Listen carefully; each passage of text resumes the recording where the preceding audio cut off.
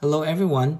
In this video, we're going to determine the perimeter and area of compound or composite shape. And this is the first part. In this part, we are going to have rectangles. Let's go over this example right here. Determine the area and perimeter of the given picture below. So the figures is not drawn to scale. So the first step that we're going to do is to label the measures of all the sides and solve for the perimeter. So in this case right here, we have 9. So this side right here is 9. This side is 20. This side is 22. This one is 6. Now we are missing this side and this side right here so that we can solve for the perimeter. So that we go ahead and we remember that this whole thing right here is 22 and this side is 9. So pretty much this side right here would be 22 minus 9. So I'm just going to show the work on the side right here. So that would be 22 minus 9. So I subtracted the 9 from 22. So this value that we have right here would be 13 because we have 22 minus 9 is 13.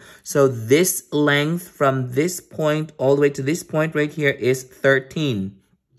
Now we're going to determine this side right here. So we know that this whole thing is 20 and we have 6 right here. So that we can go ahead and say that this side can be solved by subtracting 6 from 20. So I'll show the work on the side right here. So that would be 20 minus 6. So 20 minus 6 would be 14. So this side right here is 14. So I'm just going to label that up here so that we go ahead and determine the perimeter for this picture. We remember that perimeter is the sum of all the sides around the given figure, so that we go ahead and add all of them together. So this is how we're going to show the work. Okay, so what I did was I added all of the sides around the picture. So I added the 9, 20, 22, 6, 13, and 14. And the answer to that would be 84 centimeters. So the perimeter of this compound or composite picture is 84 centimeters. So we're ready to move on to the second step. The second step is to break the compound or composite figure into rectangles and solve for the individual areas of each rectangle and add all the areas to get the total area. So I actually have cut this composite picture using a piece of paper to better understand this. So we're going to break this, again, this total picture that we have there into 2 pieces. So I will take this one piece right here and I will take this another piece right here. So what I did was I broke it into 2 pieces. So what we do is to label the parts of this broken pictures that we have here. So we start with this top right here. This is 9 centimeters. And then this side right here is 20 centimeters. And so we can go ahead and determine the area for this. We remember that the formula for area is length times width. So we're going to multiply the length here is 9 centimeters. And then times 20 centimeters. So multiplying these two together, 9 times 20 will give us 180. And then that is centimeters squared. Now let's label the other picture that we have here. So again, this comes from this side right here. So we say that this side right here is 6 centimeters. And then this side right here on top is 13, which is pretty similar to that of the bottom. So this side is 6, this side is 6, this side is 13, this side is 13. And so we can go ahead and determine the area for this. So again, area is equal to length times width. So our length is 13 centimeters times our width is 6 centimeters. Multiplying 13 times 6 will give us 78. So that we go ahead and write that as 78 centimeters squared. So that we go ahead and get the total area. So the total area will be the sum of these two. So that's going to be 180 plus 78. So I'm just going to go ahead and write that down here. So 180 centimeters squared plus 78 centimeters squared. So the total area for this would be equal to, if we add these two together, this comes out 258 centimeters squared. This is the area of this composite figure that we have right here. Now let's move on to the next example right here. At this time, I would encourage you to pause this video and try this problem out on your own. And when you're done, unpause it and check your answer. Okay, so we go over the problem here. Again, the first step is to label the measures of all the sides and solve for the perimeter. So in this case right here, we got 30 on this side, we got 27, we got 11, we got 14. We don't know what this is, and we don't know what this is as well, and we got 11, and we don't know this side. So if we look at this picture here, so these two are just the same, so we can label this as 14 meters right here. Now we need to determine this side right here. We remember that this is 11 and this is 11. From this end to the other end is 30, because it's pretty much the same thing as that.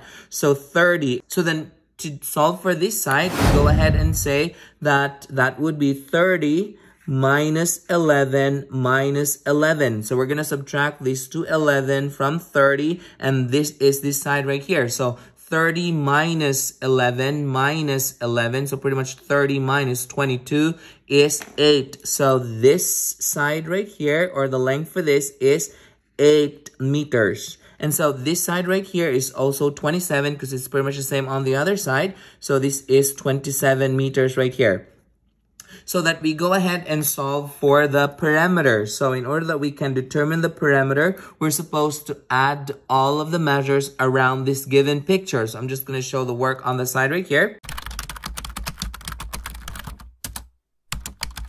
Okay, so what I did here was I added all of the sides around this given picture. So 30 plus 27 plus 11 plus 14 plus 8 plus 14 plus 11 plus 27. If we add all of them, this gives us 142 meters. Now we're ready to move on to determining the area for this given composite picture. In order that we can do that, we move on to the second step. Break the compound or composite figure into rectangles and solve for the individual areas of each rectangle and add all the areas to get the total area. So what I did was I cut it into three pieces, or three rectangles here. So this is how it looks like. So we're gonna take the area for each of these broken pieces, and then we add them up together. That would be the total area for this composite picture. So in this picture that we have here, we know that this end right here, since it comes from here, that was 11.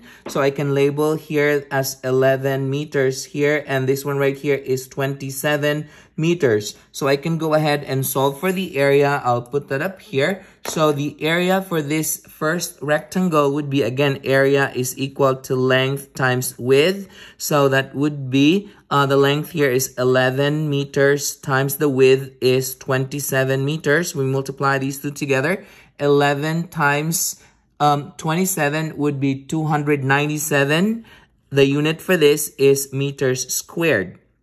Now let's have the measures of the other rectangle right here. So let's take the third one first. So as you can see here, this is 11 meters right here, and this is 27 meters. So that we go ahead and put that up here. So they're pretty much the same thing. So I'll show the work on the side here. So the area for this is length times width. So that is 11 meters times 27 meters. If we multiply these two, that is 297 meters squared. Now let's have the measures for this rectangle that's located in the middle. Now notice that our length here is 8 meters. So I can go ahead and label this as 8 meters right here. Now we don't know either of these sides here. We know that that's 8, but we don't know what this side. Now we remember that we can determine this side. We are given 14 here. From this end to the other end is 27.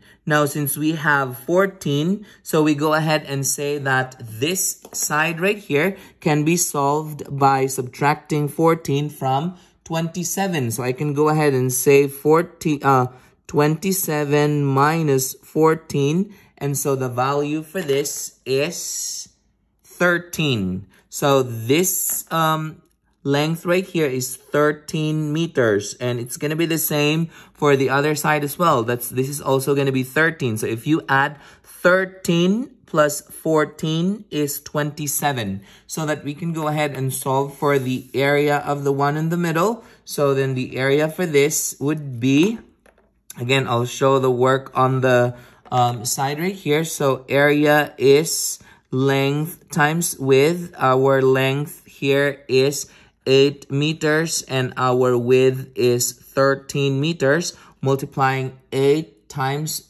13 is 104 meters squared. So to get the total area, so I'm just going to show the work on the bottom right here.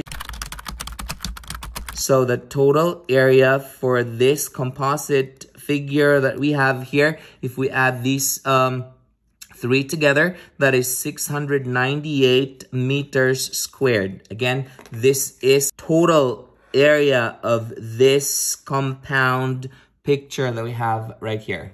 Did you get the same answer as this? Good. Perfect. If you found this video helpful, hit like and subscribe for more math videos. See ya!